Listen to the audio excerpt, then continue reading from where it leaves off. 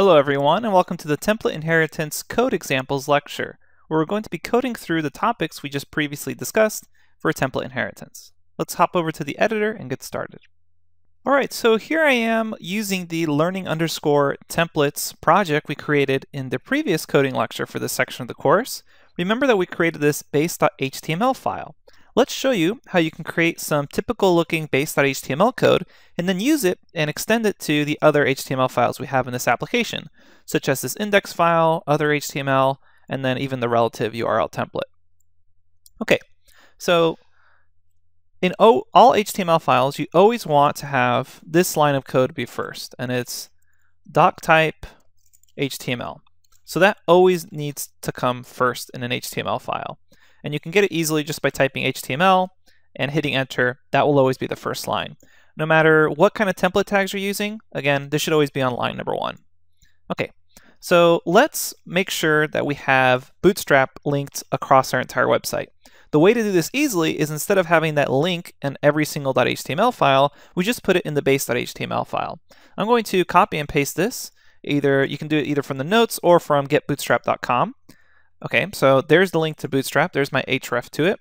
And again, this href could also be a link to a local file underneath templates. You could have CSS and then link it to Bootstrap locally. It's really up to you whether you want to link it online or link it locally. It's a little faster if you link it locally, especially when you begin to deploy your projects.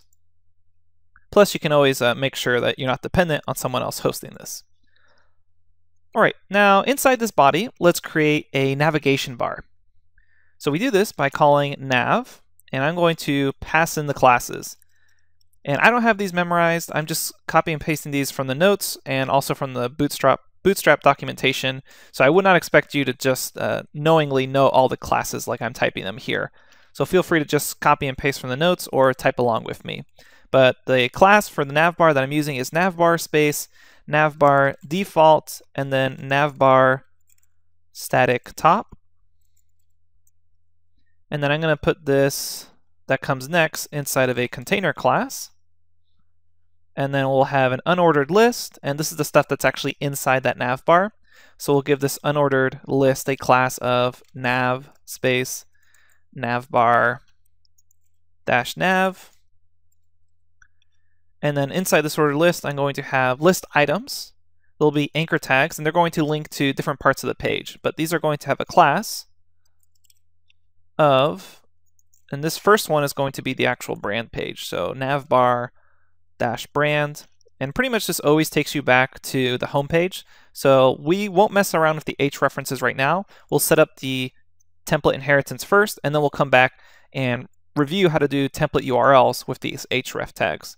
But inside of this anchor tag, I'm just going to say brand, save that, and then let's create another list item, another anchor tag, and let's actually, instead of putting this class in the list item, let's put it inside the anchor tag. So it's a little cleaner. There we go. And then this anchor tag is also going to have a class, and this class is going to be equal to a navbar dash link class. And we'll have this link to the admin page. And let's copy and paste this. Create one more.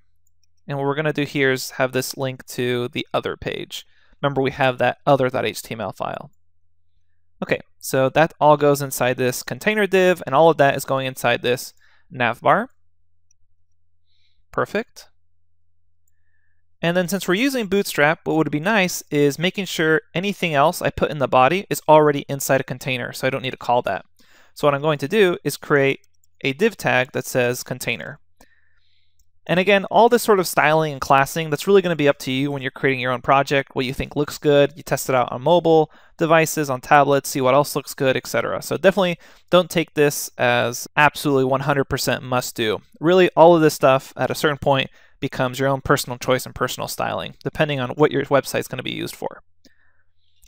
Okay, so right now I have everything that I want to display across every single page. I want every single page on my website to have this navbar and have its body contained in a container and have the link to Bootstrap, which means I need to set up my actual template tags that will define this.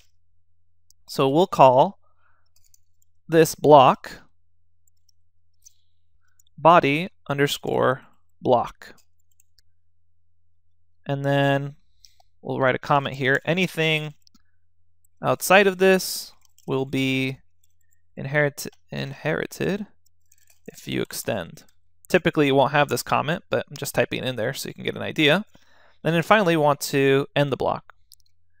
So we use end block for this. And if you install some Django plugins for Atom text editor, a lot of the stuff is syntax highlighted and done automatically for you. Okay. So basically what we're saying here is everything outside of this is going to be inherited when we call extend on it. So let's actually practice that. So I will come to my other.html file, and this is where it gets really cool. Right now, I have a bunch of stuff in this HTML file, but really the only thing that's unique here is the fact that it says welcome to other. So all I need to do is make sure that the doc type HTML code is there. I can delete everything else and then just extend my template. So I will say up here on the second line, extends, and then pass in the file path to that template, which is under templates, and then I call basic app / base.html.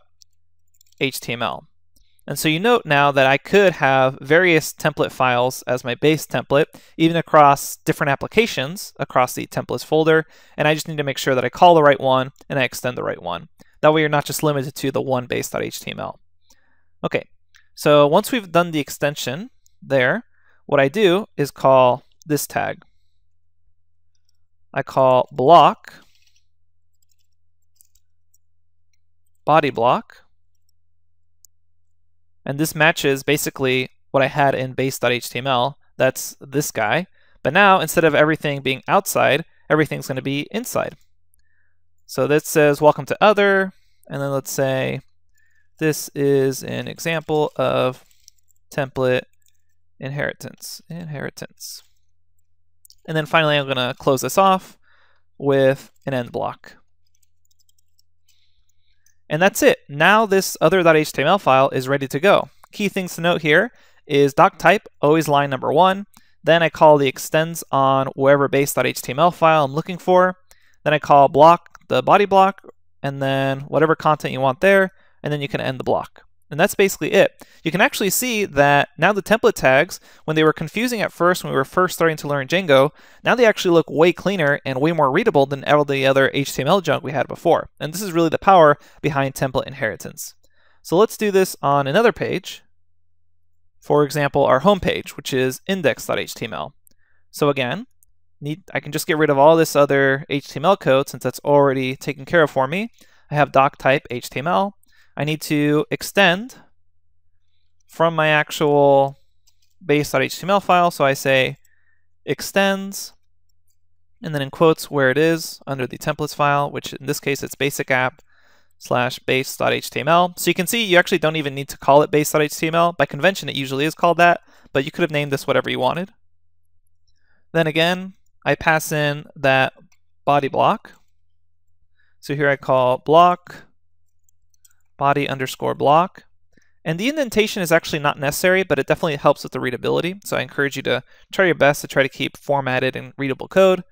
And then it says welcome to index, and we'll say something like this is index.html page showing. Save that, and then since we have that body block, let's end the block. So here we'll call end block. Save that. And now let's actually run this and see what we get. So we'll say Python manage.py run server, hit enter, make sure we didn't make any mistakes. Okay, so I'm going to copy this and bring it over my browser. And I can see here I have this nice looking nav bar, and it says welcome to index. This is index.html page showing. Perfect. Now let's check out the other page. So that was basic app / other. Hit enter, and now it says welcome to other. This is an example of template inheritance. So note, here my website looks really nice and clear. I have this nav bar showing across all the pages. But right now, if I click on these links, nothing's actually happening. Let's use the URL templates that we learned about in the previous lectures of this section to actually map these to different pages. So let's map brand to the home page, admin to the admin page, and then other to the other page. So we'll come back here, and this is what we're going to do. We're going to come back to base.html, and up here where it said href on the brand, admin, and other, we'll pass in those template tags, those URL templates. So for the brand page, we'll have the index1, and this should feel just like review because we essentially already did all of this in the relative URL templates file. So we'll say URL here, and then just pass in index as a single string for our home page. Then for href, what I'm going to do is this links to the admin page. So remember, I call URL, and then admin, :index, and let me make sure I have my quotes in there. So this is all wrapped in single quotes. Remember to be careful with spaces there. And then again, we'll call URL, and in this case, this other page is under my basic app. Remember, I had to set that app name variable, and then it's the name other. So let's save this, bring back our browser and refresh. And if I bring it in, now I can click on the things to take me to brand, take me to other, and I can see as I'm clicking on it, it's taking me, and it really has the feel of a real website now, where there's a nav bar that's taking me to all the pages across the website, and it's calling them using that URL template tagging. And if I click on admin, it's going to take me to the admin page. Now note that the nav bar goes away here because I didn't actually go into admin's HTML file and edit it. And honestly, you shouldn't really be doing that. We'll talk about customizing the Django admin interface, but as far as like styling of the admin and having a nav bar there, that's really not necessary, and that's not really the purpose of the Django administration view. That's more for dealing with your models. But we'll talk about Django admin customization in a future section. Okay, so that's really all we had to cover. Again, the main thing to note here is you'll have a base.html file. Always have this doc type HTML as the first line in your HTML files, no matter if they're base HTML or they're things that are extending that base HTML. But then you have everything you want to be extended across all your pages outside of these two key tags, and that's the block body block and then the end block. You can also have other blocks such as like a head block or whatever you want to call them. And then the relationship between base.html and the other pages is actually very clear. It's essentially just a reverse with one other line. So on other HTML, you get rid of all that HTML besides the doc type. You extend from whatever base.html file you want to reference. Then you call block, in this case body block, because we have body block here. And then whatever you want inside of that, end block. And everything outside is going to be extended, just like the base HTML here. Hopefully this is a pretty straightforward application of template inheritance. All right. Thanks everyone, and I will see you at the next lecture.